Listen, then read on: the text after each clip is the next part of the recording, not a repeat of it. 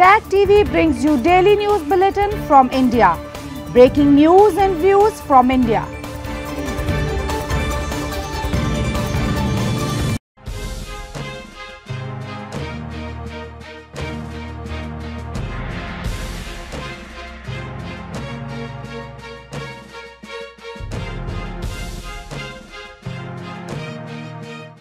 Good evening. Welcome to South Asia Newsline. I'm Shivangi Mishra. Here are the top stories we are tracking for you. Indian PM Modi lays foundation stone of Air Force Station in Gujarat, inaugurates Defence Expo. US says it expects sustained action against terrorist groups from Pakistan.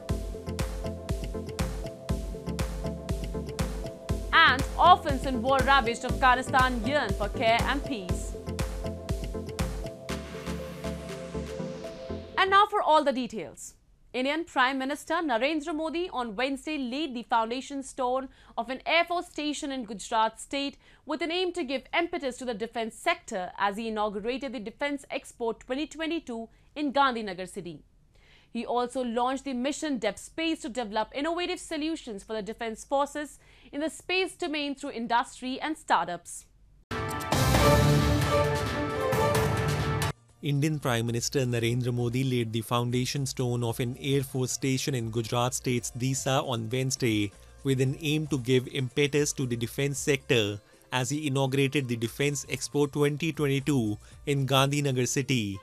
The Prime Minister also launched the mission Depth Space to develop innovative solutions for the defence forces in the space domain through industry and startups. He said this was the first Defence Expo in which only Indian companies were participating with only made in India defence equipment on display.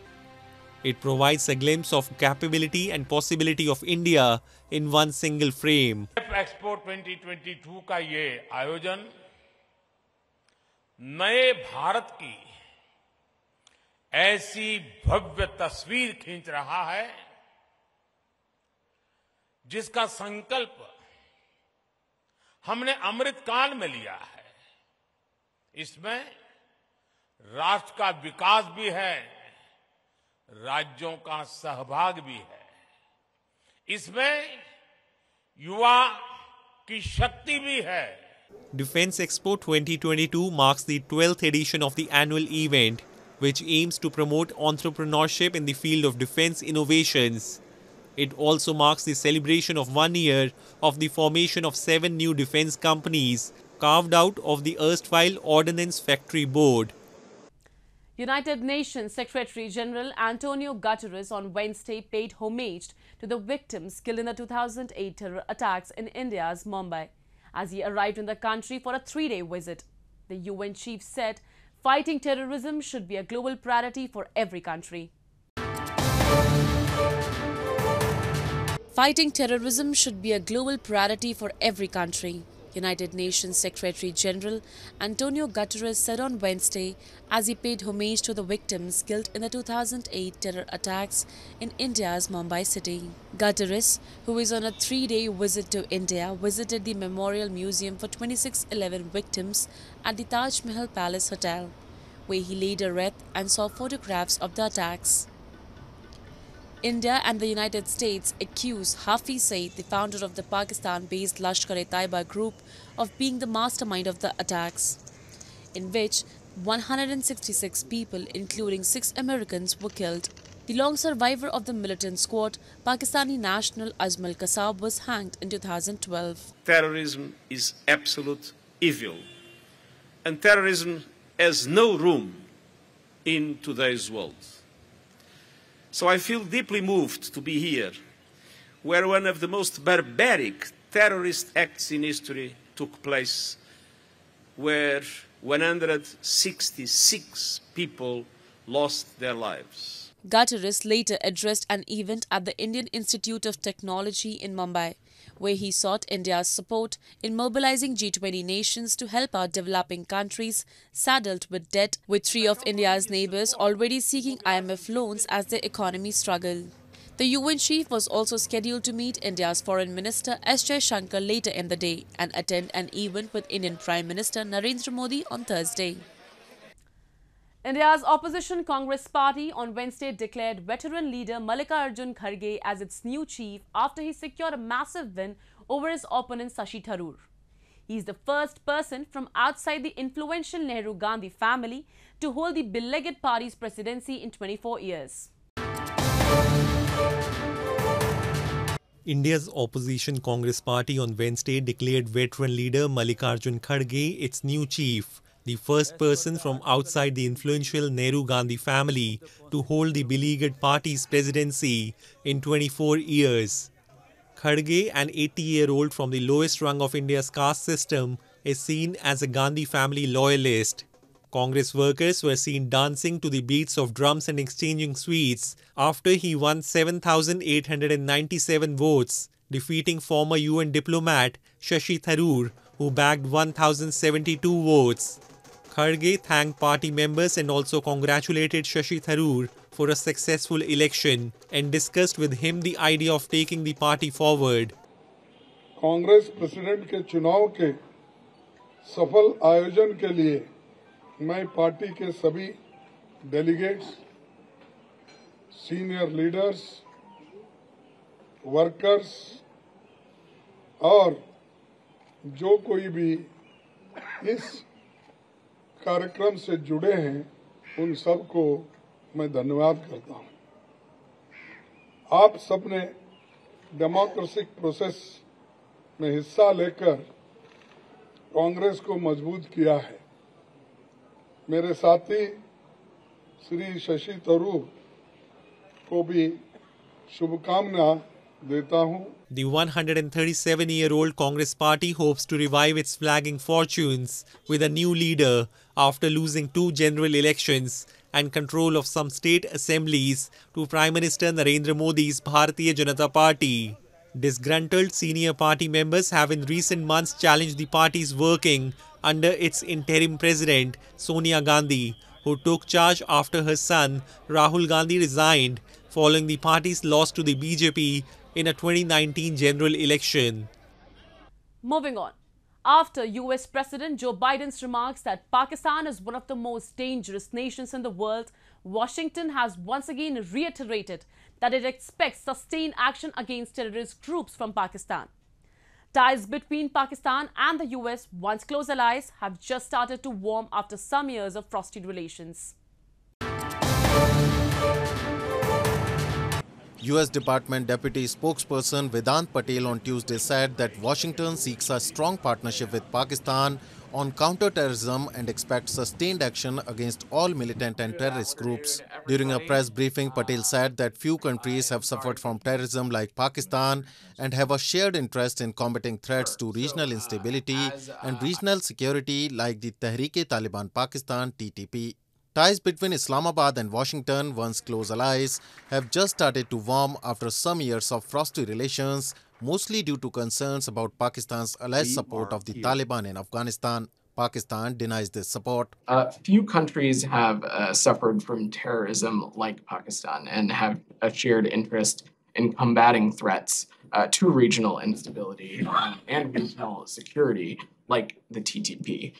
We seek a strong partnership with Pakistan on counterterrorism and expect sustained action against all militant and terrorist groups, and we look forward to the cooperative efforts to eliminate all regional and global terrorist threats. Patel, however, refrained from responding to questions about the U.S. ambassador to Pakistan being summoned by Pakistan Foreign Minister Bilawal Bhutto Zardari over President Biden's recent remarks. Biden this past weekend said that Pakistan may be one of the most dangerous nations in the world, adding that he thought so as Pakistan has nuclear weapons without cohesion. Bilawal said he didn't think the decision to summon the U.S. ambassador would negatively affect relations with the United States and said officials could address any specific concerns Washington had on the nuclear program. Scores of students clashed with police in Sri Lanka's Kelanaya on Tuesday as they condemned the government for arresting individuals involved in protests under the Prevention of Terrorism Act and demanded the repeal of the legislation. These students also played a key role in the protests that led to the ouster of President Gotabaya Rajapaksa in July.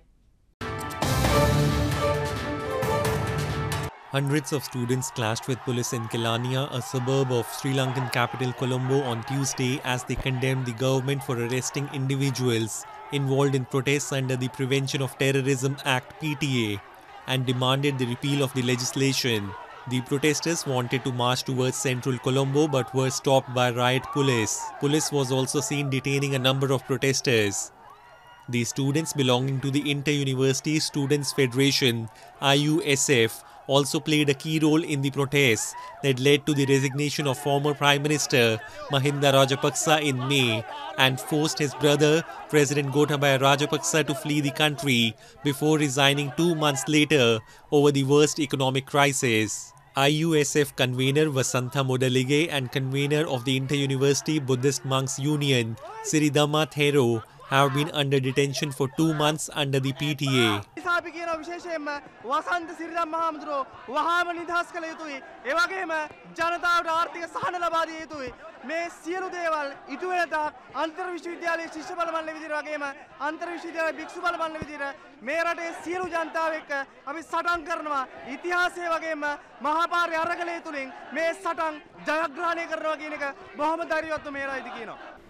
Meanwhile, to cope with a steep oil bill that deepened Sri Lanka's worst financial crisis in decades, the country approved a legislation on Tuesday to let companies from oil-producing nations import and sell fuel and reduce reliance on the country's meager dollar supplies.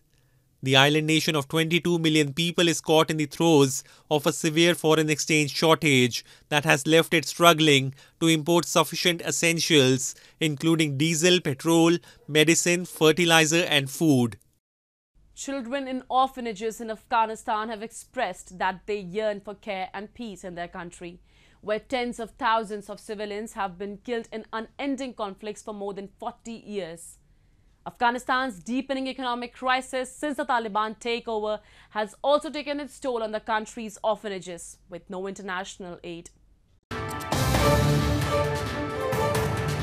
Hundreds of children at the Taya Ahmad Khan orphanage in Kabul yearn for care and peace in Afghanistan, where tens of thousands of civilians have been killed in wars that have ravaged the country for more than 40 years.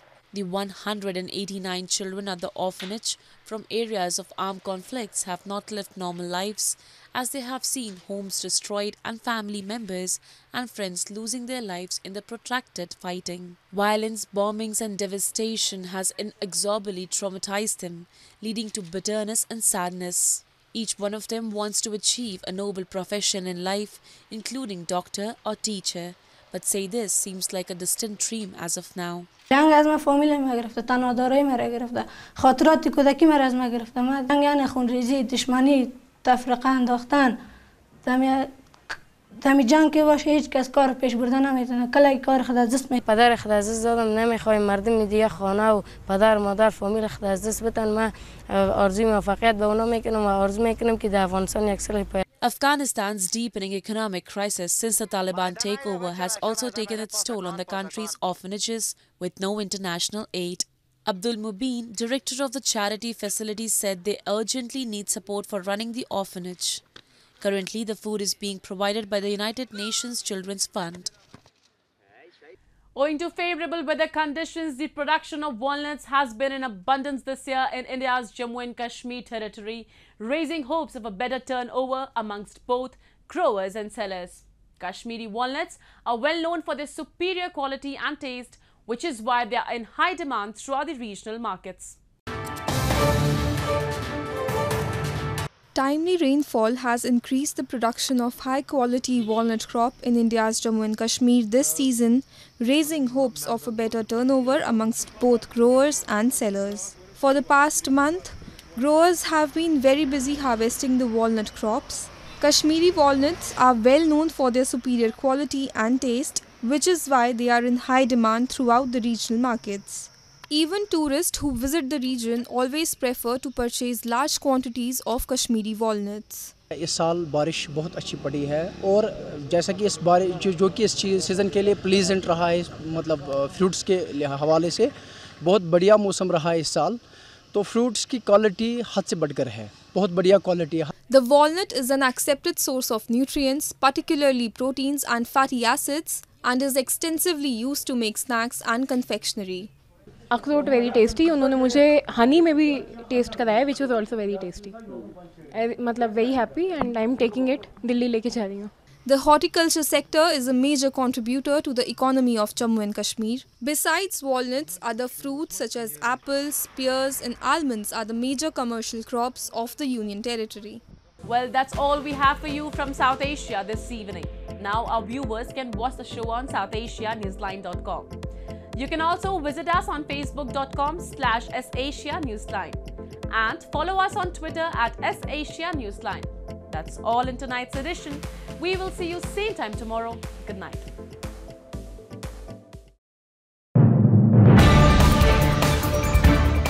Tag TV brings you daily news bulletin from India. Breaking news and views from India.